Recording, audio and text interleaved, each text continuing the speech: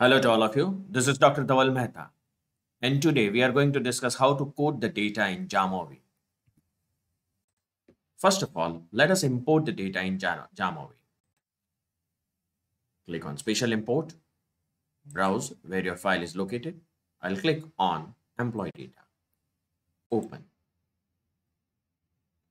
It is quite likely possible that some of the columns will be missing, will have a missing values, or the Jamovi may start the importing the data from fourth or fifth column. No need to worry. Remove this column A, B, and C.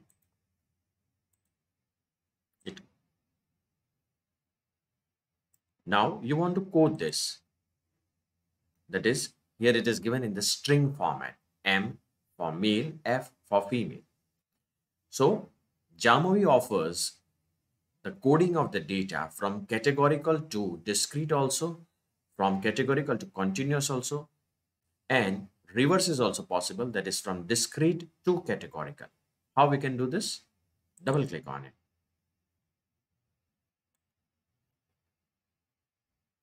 You want to say that the F is 1. Immediately it will understand that 1 stands for F and 2 for male. Now you want to code the job category. They are given in numbers: clerical, custodial, and managerial. So 1 is clerical, 2 is custodial, and 3 is managerial. As soon as I click on it, I'll get the location from where I can code the files. Click on 1, clerical, 2, custodial, 3, managerial. Done. Immediately the replacements will be done. Now you can move further. Here I'm having one variable which is minority, that an employee is present in the minority or not. So 1 is yes, 0 is no. Click on it, and 0 is no, and enter. 1 is yes.